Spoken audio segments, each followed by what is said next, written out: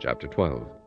Now about that time Herod the king stretched forth his hands to vex certain of the church, and he killed James the brother of John with a sword. And because he saw it pleased the Jews, he proceeded further to take Peter also. Then were the days of unleavened bread. And when he had apprehended him, he put him in prison, and delivered him to 4 quaternions of soldiers to keep him, intending after Easter to bring him forth to the people.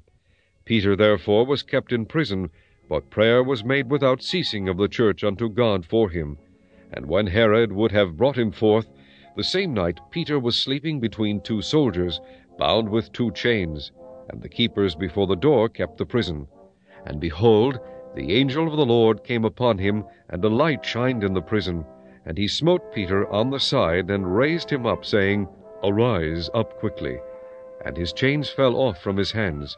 And the angel said unto him, Gird thyself, and bind on thy sandals. And so he did.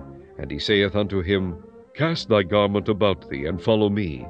And he went out, and followed him, and wist not that it was true which was done by the angel, but thought he saw a vision.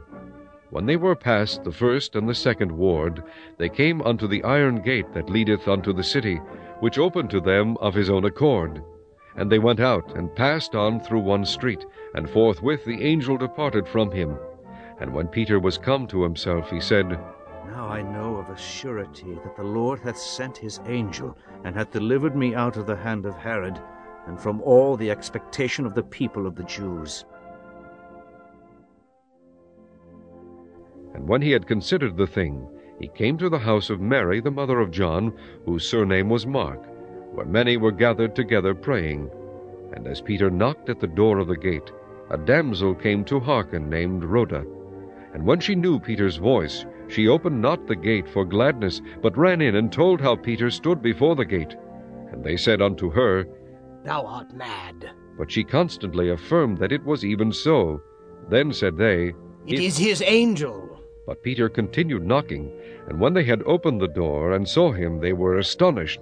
But he, beckoning unto them with a hand to hold their peace, declared unto them how the Lord had brought him out of the prison.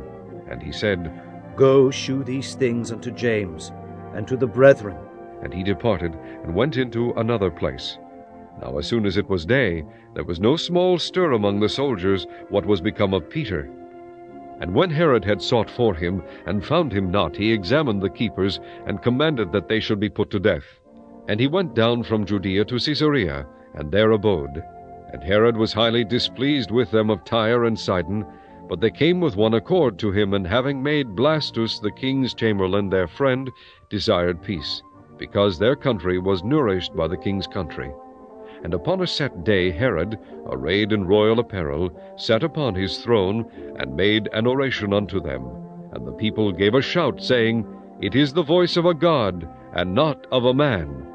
And immediately the angel of the Lord smote him, because he gave not God the glory, and he was eaten of worms, and gave up the ghost. But the word of God grew and multiplied, and Barnabas and Saul returned from Jerusalem, when they had fulfilled their ministry, and took with them John, whose surname was Mark.